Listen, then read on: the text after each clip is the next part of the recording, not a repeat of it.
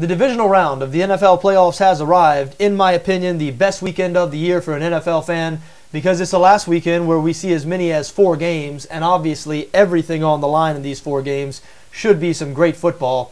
But I'll tell you what, the odds makers don't expect the individual games to be all that great. The smallest line we see is in the Dallas-Green Bay game where the Packers are a 6-point favorite. Substantial spreads in all 4 of these games. In my opinion, though, the favorites are favorites for a reason. I will admit that on first glance, I lean towards all 4 favorites this week, but you know that's not going to happen. You know all 4 favorites are not going to cover, so you look at it closer and closer, trying to talk yourself into one dog or another. In my opinion, you could talk yourself into either one of the dogs in the AFC games. I'm talking about the Baltimore Ravens going on the road to face the New England Patriots, where the Patriots are a 7-point favorite, and the Indianapolis Colts going on the road to face Denver, the Broncos, a 7-point favorite in that one. First, let's touch on Baltimore and New England. We know these teams met 2 years ago in the playoffs. The spread almost identical, New England -8. The Ravens came away with a 28-13 win, went on to win the Super Bowl. Certainly, Baltimore could win this game outright. They're excellent on both sides of the ball, but especially on defense. 8th in total defense and 6th in points allowed. Tell you what, though, the weakness of that Baltimore defense is the secondary. They are 23rd against the pass. Tom Brady has been great this season. This New England offense, 4th in the NFL in points scored. They average 29.2 points per game. And their defense has played very well also. The Patriots, 8th in points allowed. They're surrendering fewer than 20 points per game. And a minute ago, I sort of said offhanded that the Ravens were good on both sides of the ball, and statistically they are. Top 10 in the league in points scored and points allowed. But their offense in December was not good at all. They produced 20 points or fewer in 3 consecutive games until last week when they hung 30 points on the Steelers in an upset win. However, even in that game, their secondary, which as we said is the weakness of their defense, their secondary showed their warts. Ben Roethlisberger throwing for 334 yards.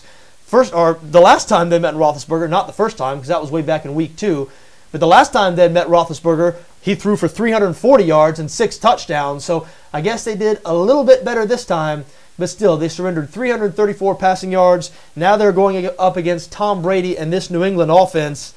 Don't particularly like their chances. That being said, it is going to be a sub-freezing day in New England, so will the passing game be affected by that? Now, I know. We've seen Tom Brady so many times in the freezing cold. Seems like he never loses when the temperature drops below freezing.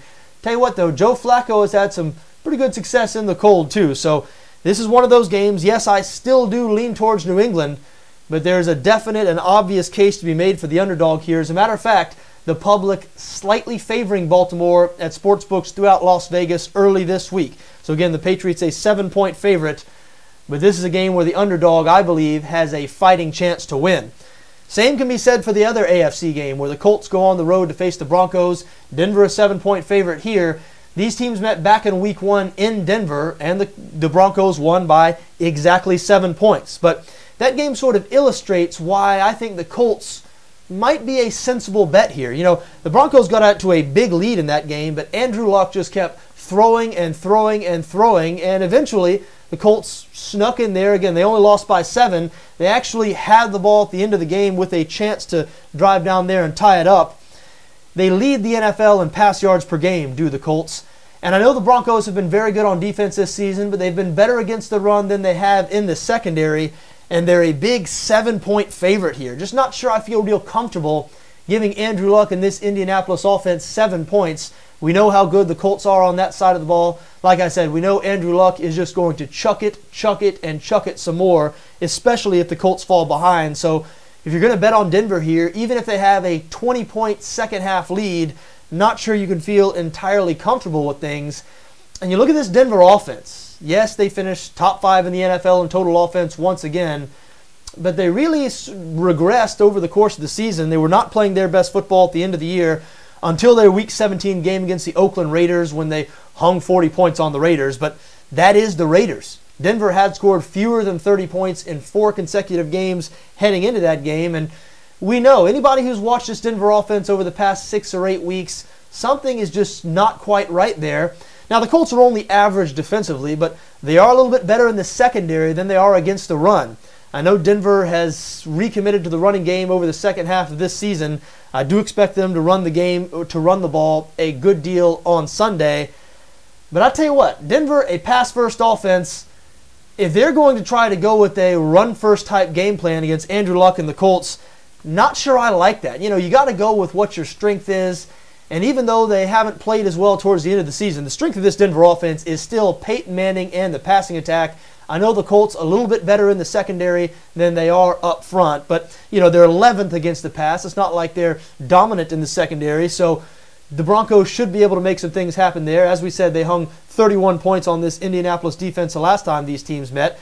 Denver's a favorite for a reason. I'd be surprised if they lost. But out of all these 4 games, as of now, again, it's early in the week, it's here on Wednesday. But here on Wednesday, out of all these 4 games, I think I like the underdog Colts more than I like any of the other dogs. The Ravens right there behind them. As I said, I think a legitimate case could be made for the dogs in both of the AFC games. You talk about the NFC games, though, going to be really tough for me to get behind either one of the underdogs. Let's talk about the Panthers-Seahawks game first. Listen, I know this line is huge. Seattle, a 10.5-point home favorite, and Carolina has won 5 straight games. But the Seahawks have won 6 straight games, 9 of their last 10. They are just so good at home, and they are so good on defense. Once again this season, the Seahawks finished first in the NFL in both total defense, meaning yards allowed and points allowed. They're surrendering fewer than 16 points per game. And to me, that's what it comes down to here. The Carolina offense is just not particularly good, certainly not explosive. Middle of the pack, bottom half of the league in terms of points scored. Just don't think they're going to have much success at all against this Seattle defense. And I have history to back me up on that. These teams have met for 3 consecutive years, including earlier this season. Seattle has won all 3 of those games, but all 3 of those wins have come by 5 points or fewer. So you might look at this number here, a 10.5-point number, and you say, wait a second. These teams play every year, and the Seahawks always just squeak one out, including earlier this season when Seattle won 13-9. All those 3 games, though, including this year's game, were in Carolina. Now the Panthers travel to Seattle. The Seahawks playing their best football right now. I know Carolina's good on defense. They've been playing especially well on defense here over the past month. They now rank 10th in total defense. But the weakness of that defense is the front 7. They're not that good against the run. 16th against the run. Seattle first in the NFL in rush yards per game. Marshawn Lynch going to run the ball right at this Carolina defense. Think he's going to have a lot of success doing so. I don't expect the Carolina offense to exceed 10 points here. So if you're going to be a Panthers bettor, I think what you're relying on is that their defense is going to limit this Seattle offense. And indeed they could. We keep talking about the last 3 times these teams have met. They've played in each of the last 3 years. And Seattle has scored 16 points or fewer in each one of those games. So I'm sure the Carolina defense feels very good about their ability to slow down this Seattle offense. But again, those games were all in Carolina. Seattle, over the past 3 years, has averaged nearly 9 more points per game at home than on the road. We know how good this Seahawks team is at home. Again, they lead the NFL in rush yards per game, 26th in pass yards per game, but that's just because they don't ask Russell Wilson to do a whole lot. A lot of NFL teams that rank near the bottom of the league in passing stats is because they don't have a real good quarterback, don't have a real good passing attack. In Seattle, that's not really the case. For them, it's intentional. They want to run the football. They want to be a power-running offense. Russell Wilson has shown throughout his career that he can take really as much as they put on his plate. So I don't think there's any problems with the Seattle passing attack. If they're forced to take to the air, I think they're going to be able to do so. I just don't think they're going to have to. I think they're going to run the ball effectively. I think their defense is going to dominate this Carolina offense. And as of now, I lean towards Seattle, even though it's a big 10.5-point number. I also lean towards the favorite in the other NFC game. The Dallas Cowboys go on the road to face the Green Bay Packers. Green Bay, a 6-point favorite. Been a lot of Dallas love over the last few days. A lot of people think this line is a little bit too big. And hey, the Cowboys were great on the road this season. Perfect on the road. They're much better on the road than they were at home. But the Green Bay Packers, there just hasn't been a team that's played better at home than the Packers this year. I'm not sure. You'd have to look back over the last 2 or 3 years. I know the Seahawks are a great home team. The New Orleans Saints have been a great home team over the past few years. But I'm not sure there's been a team that has had 8 games that have been more dominant, 8 home games that have been more dominant than the Green Bay Packers. 8-0 at home this year. They averaged over 40 points per game. So, in my opinion, that's what makes it nearly impossible to back the Dallas Cowboys here. You have this Green Bay offense, first in the NFL in points scored. They averaged over 40 points per game at home this season, and they're facing a Cowboys defense that is very ordinary. Dallas, 19th in total defense and 26th against the pass. So here we have an opportunity. I think it's nothing but an opportunity. Here we have an opportunity to back Aaron Rodgers and this Green Bay offense at Lambeau Field against the NFL's 26th ranked secondary. Say no more, in my opinion. I will be backing the Green Bay Packers in this game.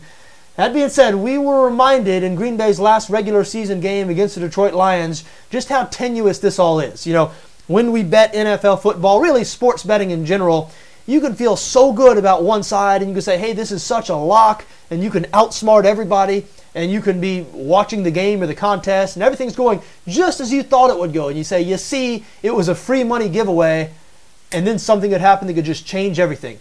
And we saw when Green Bay hosted the Detroit Lions in Week 17, I was on the Packers. They were 7.5-point favorite. I know a lot of other people were on the Packers. They had a 7-point lead. They were driving the ball right down the field, about to score again. And then what happened? Aaron Rodgers went down with a calf strain. He's been battling a calf injury for the past couple of weeks. He had to leave the game. At that time, it looked like he wasn't going to be able to return. And all of a sudden, even though Green Bay did score a touchdown to go up by 14, all of a sudden that bet didn't feel so good at all. Detroit then went down and scored to make it 14-7. And at that time, if I could have gotten out of the bet, I totally would have. Now, we know what ended up happening. Aaron Rodgers ended up coming back in the game. The Packers ended up winning and covering, so all ended well. But we were reminded there. Aaron Rodgers, this guy is battling a calf injury, and the Packers are the type of team, some teams are balanced enough where they can sustain the loss of their quarterback. The Carolina Panthers, for example, Cam Newton is not that much better than Derek Anderson. We've seen that when Anderson's been in the lineup this season. So if Newton were to go down, or if he weren't able to play in this weekend's game, I'm not sure how much that would change things in terms of the way you viewed the Carolina offense. If Aaron Rodgers were to go down, that would change everything in terms of this Green Bay offense. Dallas would be favored in the game if Rodgers weren't playing, and with good reason. So even though I do like Green Bay, I think they're going to cover the 6-point number. We know anything can happen, and if Aaron Rodgers' calf injury acts up, anything really could happen. But we can't plan on those type of things. I expect Aaron Rodgers to be healthy and play this entire game. I expect the Packers to win and cover the 6-point number. There you have it. There you have it. Those are a few thoughts on all 4 of these games. Do want to remind you we preview all these games in great detail here at BETDAQ Tips, so please do check back with us over the next couple of days. Until then, for BETDAQ NFL, I'm John Arnette.